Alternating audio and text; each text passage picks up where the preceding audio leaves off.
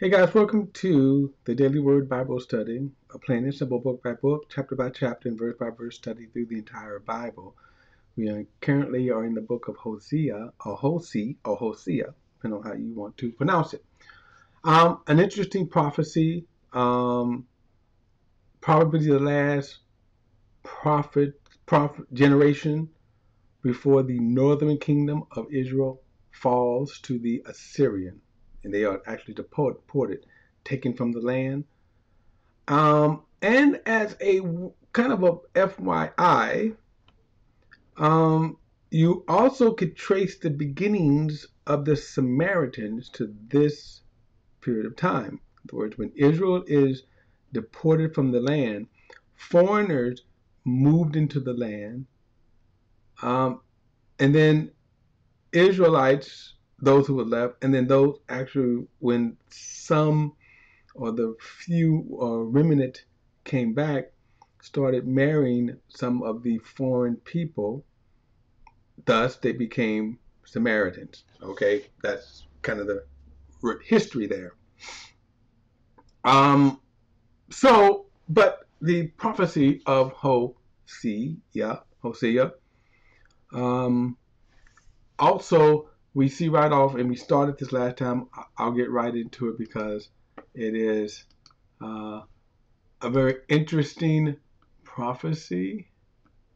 Here we go. All right, so in chapter 1 again, verse 1 says, the word of the Lord came to Hosea, the son of Beri, during the reigns of Uzziah, Jotham, Ahaz, and Hezekiah, kings of Judah, and Jeroboam, the sons of Joash, king of Israel. So all of this here was this was the reign of his prophecy, and after the prophecy is up. I'm sorry. And then right around the time, about 20 years after this, the northern kingdom of Israel falls. So again, one of the purpose of the prophecies or the writing of the prophets is to begin to warn Israel to turn from their wicked ways, which they do not. So verse 2, and I said this last time, that God will oftentimes tell the prophets to do things to illustrate a point, to illustrate their unfaithfulness.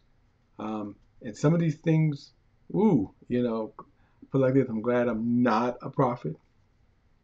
But in this case, in verse 2, he said, when the Lord first spoke to Hosea, he said to him, go marry a promiscuous wife and have children of promiscuity, for the land has committed blatant acts of promiscuity by abandoning the Lord. So in other words, he was commanded to marry the completely an ungodly woman. Now again, this is the exception to the rule. If you go out and marry a person that is not a godly person, and I use the term godly because godly depicts an attitude towards God, not perfection. So I'm not saying that people are not perfect. So you may marry a person, and as we all will do, we will make mistakes. We will sin, and we will offend. But it's different when a person is ungodly. And so this woman was a harlot. We would call her a loose person, harlot person. And so the illustration would be, remember, this is a prophet who is marrying this person. God, you would be ill-advised to do that now. Okay? Um, but the image that God is going to give, and keep this in mind, when you were called to be a prophet, and God will tell you, he would tell you to, he would establish you as a prophet. You will establish as a holy man, as a holy voice. So the question is, holy man, why are you marrying a harlot? Right? So the imagery is to illustrate Israel, you're the harlot. That's the illustration. This is how bad things are, that God is calling his people harlots, whores. Okay? So, verse 3, so he went and married Gomer, daughter of Diblaim, and she conceived and bore him a son. Then the Lord said to him, name him Jezreel, for in a little while I will bring the bloodshed of Jezreel on the house of Jehu, and put an end to the kingdom of the house of Israel, on the day that I will break the bow of Israel in the valley of Jezreel. So this is again, and by the way, this is around 20 to 30 years where this is going to come to pass, where the house of Israel, okay, the northern kingdom, that's what he's referring to here. She conceived again and gave birth to a daughter, and the Lord said to him, name her No Compassion. Right? That's a nice name. Hey, what's your name? No Compassion. Hey, No Compassion, come here, right? No compassion. He said, for I will no longer have compassion on the house of Israel. I will certainly take them away. But I will have compassion on the house of Judah, and I will deliver them by the Lord their God. I will not deliver them by bow, sword, or war, or by horse or cavalry. Now, so the again, all of this and quite lengthy, extenuating lengths to go to show Israel just how bad they are. Now, keep this in mind.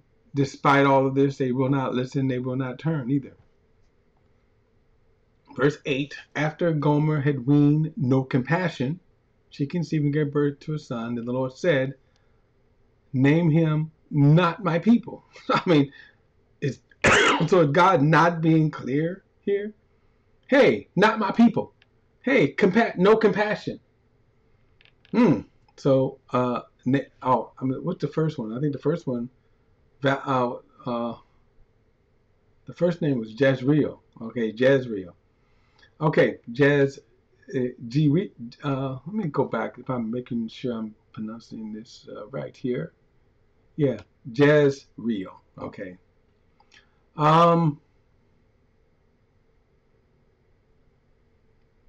Where am I at? Let me skip down here. Verse 8 again. And Gomer had weaned, after Gomer had weaned No Compassion, she conceived and gave birth to a son. Then the Lord said, name him Not My People. Now, you can imagine the wife like, this is what you want to name him? This is what you want to name our children? No Compassion, and now Not My People?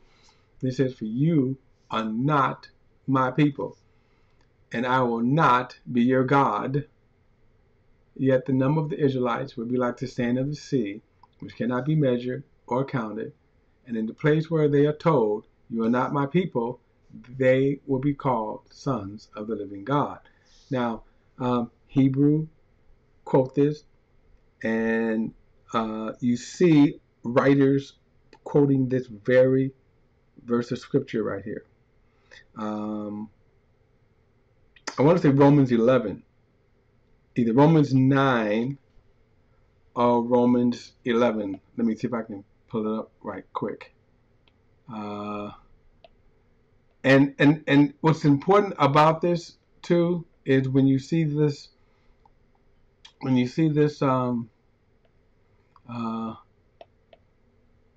these kind of prophecies here, then it also validates the book itself. So the fact that they prophesied. So here you have Paul. Let me see if I can find it right here. When Paul uses this, when he quotes it like this verse, it validates the book itself. I think it's Romans 9. Let's see here. Okay. Yes. So this is Romans 9. And in verse 23, you know what? I'm going to go a little different here so y'all can see it too. While I was tripping over this. Romans 9. Okay. All right. So look at verse number 25.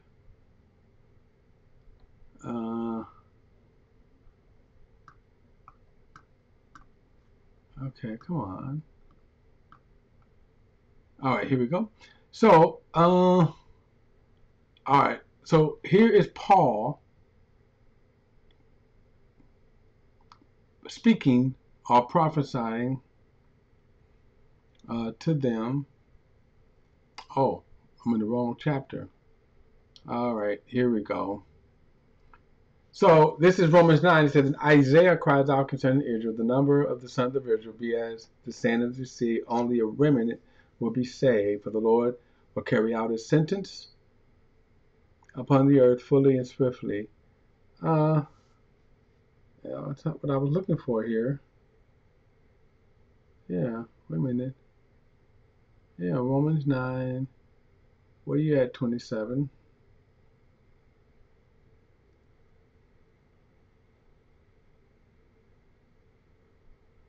Oh, I got to go back up here. He's quoting different ones. Sorry, guys. Here we go. Verse 25, he says, as indeed he says in Hosea, or Hosea, those who are not my people I will call my people. Now remember, not my people was the name of the middle child.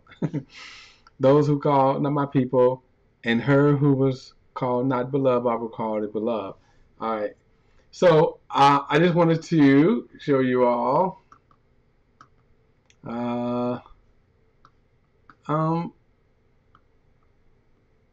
those verses there. Okay. Verse 8 again. After Gomer had weaned compassion,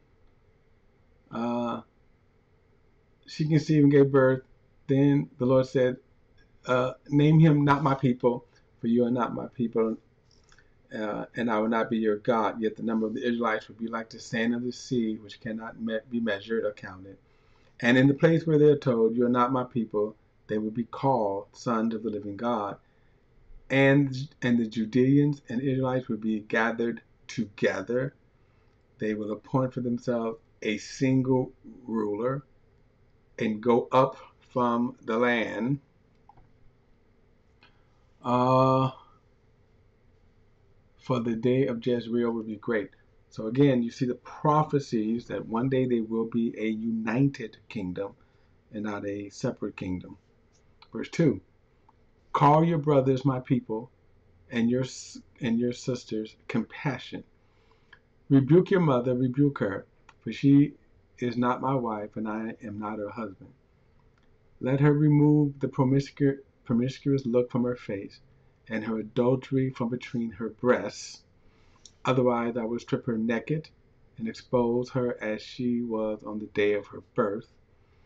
I will make her like a desert and like a parched land, and I will let her die of thirst. I will have no compassion on her children, because they are children of promiscuity. Yes, their mother is promiscuous. She conceived them and acted shamefully, for she thought, I will go after my lovers and the men who gave me food and water, my wool, my flax, my oil, and my drink. Therefore, this is what I will do. I will block her way, block her ways with thorns. I will enclose her with a wall so that she cannot find her path. She will pursue her lovers but not catch them. She will seek them and not find them. Then she will think, I will go back to my former husband, for then it was better for me than now. She does not recognize that it is I who gave her the grain, the new wine, and the oil. I lavished silver and gold on her, which they use for Baal. Therefore, I will take back my grain in its time, and my new wine in its season, and I will take away my wool and linen, which were to cover her nakedness, and I will expose her shame in the sight of her lovers, and no one will rescue her from my hands. For I will put an end to all her celebrations, her feasts, new moons, Sabbath, and all her festivals. I will devastate. Now, by the way, keep this in mind. He is talking about Israel. So this promiscuous woman. And if you should stop and think about this, um, um, you could get a very good image of certain women today and how they act. Exactly like this. It's amazing. Verse 12, I will devastate her vine and her fig trees. She thinks that these are her wages that her lovers had given her. I will turn them into thickets, and the wild animals will eat them. I will punish her for the days of Baal, and when she burned incense to them, put on her rings of jewelry, and went after her lovers, but forgot me. Um, Therefore, I'm going to persuade her, lead her into the wilderness, and speak tenderly to her.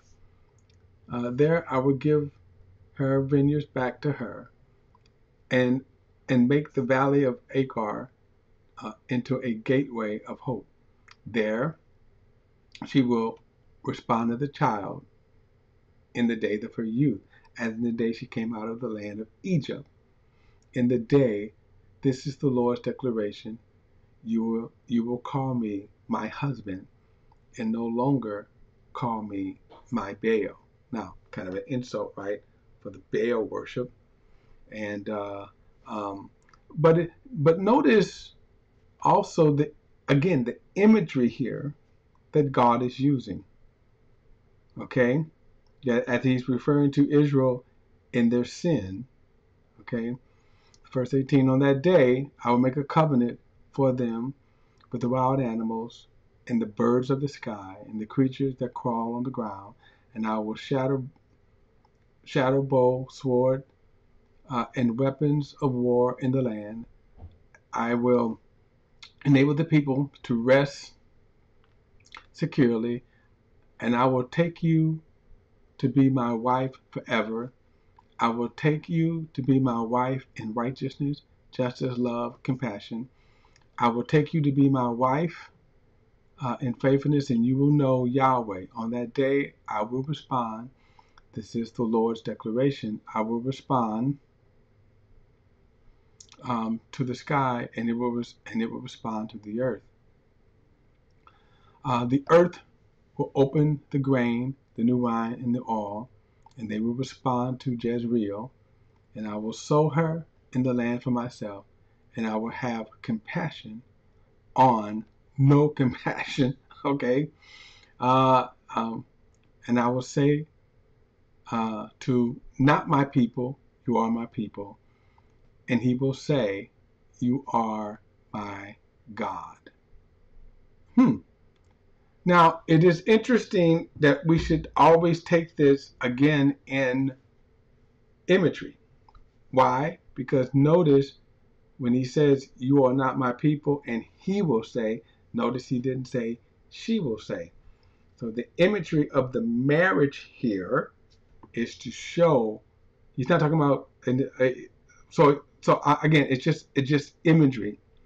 But notice again, when we start off in chapter 1, when we talk about the reason why he named the 3 children, right? So in all of the imagery now, we see the 3 children being used um, um, in the illustration as God is showing, number 1, judgment, the exposing of their sin, then the judgment, and then him taking them back, restoring them. All right, so we'll get more on that in our next study, though, in chapter 3, though. He has a lot to say here. All right, guys, don't forget to like and share this video and subscribe to BP, the Bible Perspective. And as always, if you have a thought or comment, add it to the comment section below. All comments are welcome. Till the next study, I'll see you then.